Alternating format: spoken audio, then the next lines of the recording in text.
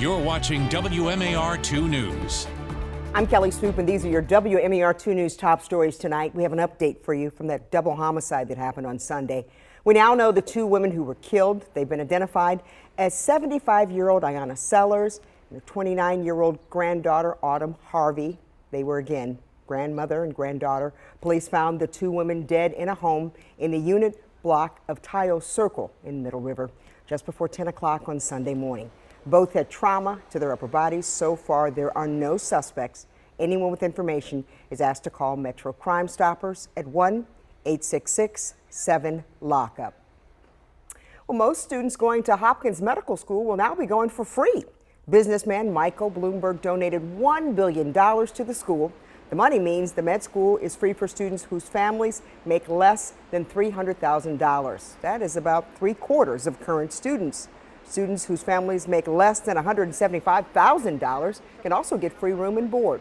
Tuition was $64,000 there this year. With room and board, it jumped to $102,000. Whether it's Friday Night Lights or a pickup summer soccer match, this field will be put to good use. Essex cut the ribbon on the new state-of-the-art Essex Field at Renaissance Park. The over $2 million project was largely funded through ARPA and the Cal Ripken Senior Foundation. It upgrades the site with synthetic turf grass, lights, a scoreboard, and so much more. Community leaders say it's all about investing in the next generation. We want you to play baseball. We want you to play football. We want you to play soccer. We want you to be a part of activity so maybe it benefits you and your future. And when your family sees you out there, they see a great thing. They see an investment that we know that is from the heart.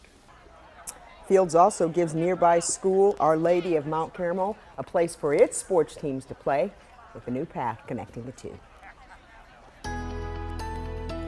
And we continue to feel the heat and humidity across the state of Maryland. Heat advisory still in effect for this evening and into tomorrow. We'll see temperatures again into the mid to upper 90s, feeling like the triple digits. That'll continue into Wednesday as well, where we have the next best chance of seeing some showers, maybe some rumbles of thunder. It'll continue into the end of the week as we see a much more unsettled weather pattern. Temperatures will eventually go to the upper 80s for Friday. It does look like rain showers do wrap up into the weekend, but the heat comes back with a vengeance. All right, stick with us online at WMAR2news.com all day. We'll bring you updates on top stories and breaking news. Also, for news and weather while you're on the go, download the WMAR2 News app in the App Store.